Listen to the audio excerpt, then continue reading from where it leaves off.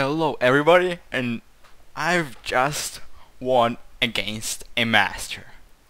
And I am just a platinum. And it counted as only the opponent was slightly favored. But he wasn't. He was pretty favored, to be honest. Because, I don't know, I am 2 leagues away from him. And yet he still won. The way it works, for who doesn't know, in Starcraft 2 is it's platinum, diamond, then masters. He's masters, I'm platinum. By the way, I don't know why didn't I still get a league up? Cause this is weird, man. I am already beating masters, and I'm still in platinum.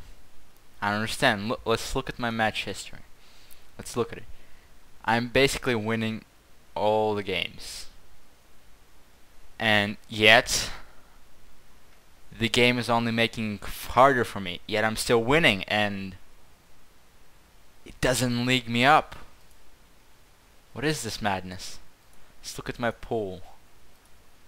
Yeah, from this season, I basically now am at the end of using up the full pool, all of my pools. And I did rank up in my 2v2s and 3v3s recently. I think about a couple weeks ago. Because finally I got no more terrible teams. And as you can see, exactly, owning masters, and then people call me noobs. They call me a platinum. Like, what the hell is this madness? Look, 55 wins, number 1. Let's look at my league. There are people that are 100 points behind me, and they played double more games, triple more games, quadruple more games, and yet I am still in this league. What is this? This league has been like probably from the start of the season. These are only the new players that just joined there. Because I don't know, people rank up and I don't. That is this madness. Yeah, there you go. I'm just so happy about this. I'm just posting this video to show this. I don't know, man. But I don't think like this ever happened to me, man. Like, I never beat a guy 2 leagues above me. And I think I might show you guys the, I don't know if you call that cheese, but I would call it strategy, because basically I don't think there are cheeses in this game. There are things that are basically powerful against some builds and different times.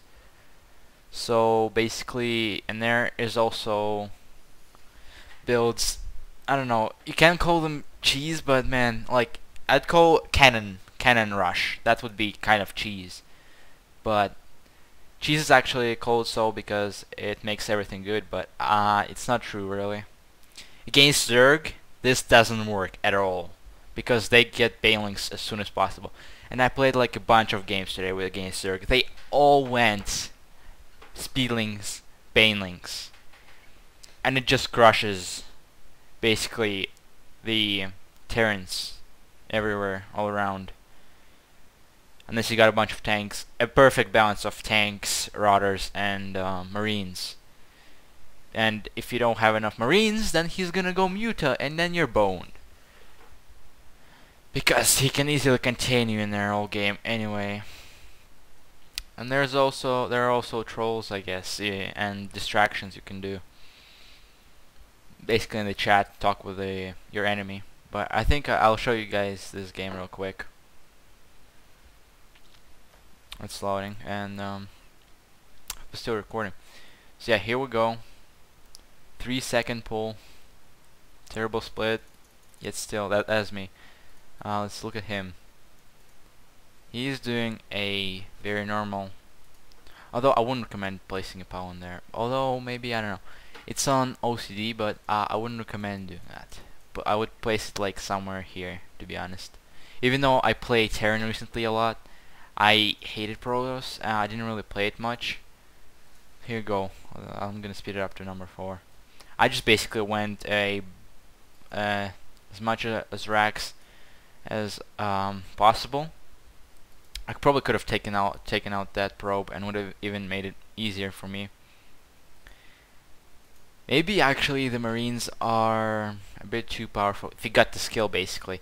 But this guy, he seems to suck at micro, even though, because I guess I did play a lot of micro battles and such against like Grandmaster and Masters people, and I basically most of the times won. Especially if it was a fair or a favored on mine part matchup in those custom maps. But here we go, lol. I raped this guy. Look.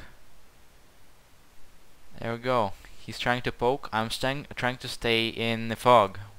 See this micro skill? And I see the vision because I have the tower. So now I'm gonna distract him a bit so he'd get his mind off of this and he'll forget about this ramp as much as possible. And I go for the stack. Probably I should have went a bit earlier with all these Rhines in here. Maybe I could have. I actually thought when I was here, maybe I could just go from like this up the ramp. It wouldn't matter. But I mean, he probably would have had this entrance possibly. But no, I don't think so, because they like went here and then here. I'm not trying to BM, but you know, I'm just pretty happy. I'm not usually like this. I don't ever BM, but this is just basically a winning strategy. That's why I went it. I don't see a reason why not to go it when you have the option to. Because that's the way Starcraft works. Because if you don't do that, the OP thing for Protoss, and it's their problem if they don't hold such things as this. And I have a lot of very good micro and skill with this. So that's why I'm going this, and because the Colossus are so bullshit for Protoss, that's why it's good to rush them early. And they always think that they should harass first. But now it's kind of too bad for them, because I figured out a way to own Protoss. And yeah, a lot of people go greedily and they expand really early. And if you expand, like I tried this, if I expand, then they're gonna bullshit you with their shit. And Zerg, just Bane speed link. It's win, like I told you earlier. So yeah guys, I think I'll wrap this video up and I'll upload it as soon as possible, I think. Maybe as soon as I finish my pool, which is gonna be like 1 or 2 more wins, hopefully. Because I think it's like 24 points. So yeah guys, see you later. Now you know I'm pretty skilled, yeah.